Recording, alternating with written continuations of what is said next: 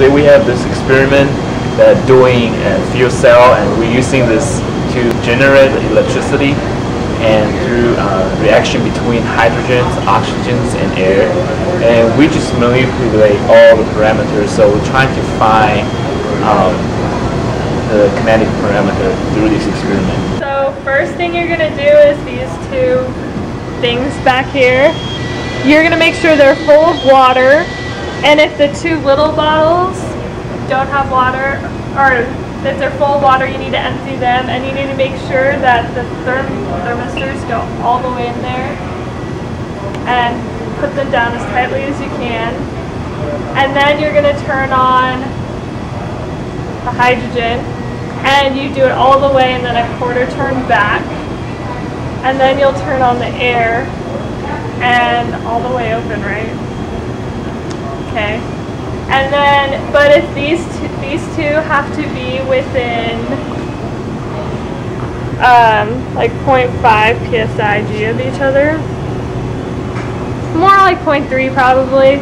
And if your air is staying at 1 and your hydrogen is not getting up to there, that means you're out of air, and turn everything off immediately. And then you turn it on here, right? And then the valves you turn on. And then you just start messing with these to get pressures right. And then you can go through and change whatever you want here. Alright, so what you're trying to find out with this experiment is the amount of voltage that you can produce with this fuel cell. That's a really basic version.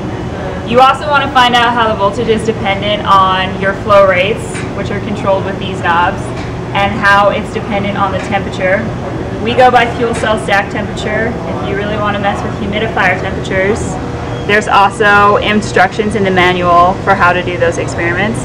All of these experiments are detailed in the manual. I think it's chapter 3 or 4. Which is really nice. So basically, power output as a function of all the different parameters of the cell.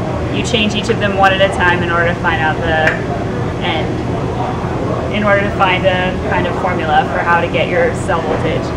There are a lot of issues that you can have with data collection. This is really an exercise in hypertension, so I'm just going to say that right now. So the problem with this experiment is that sometimes your data collection can shut off for a reason or reasons unknown. At this point, I'm still not sure why. So usually, if you haven't seen these numbers, any of them changing in a while, which conveniently, this is true for us right now, you have something wrong. So one of the things you can try doing is pushing your stop button. This is your record data. Push stop. Your time, your graph will drop all the data that it had. And then if you push start again, we can look and see if anything changes. And unfortunately it did not, so we have to try our second. So if that still continues, then you turn off the power to the fuel cell for a while, like 5 or 10 seconds really, usually is sufficient. And you turn it back on and see if we're lucky.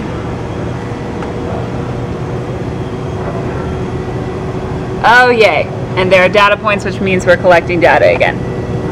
So that's a really early problem that you can have. I would also suggest doubling the flow rates, especially for the hydrogen, as for the ones found in the manual, because it'll be easier to get the data. That's about it for data collection.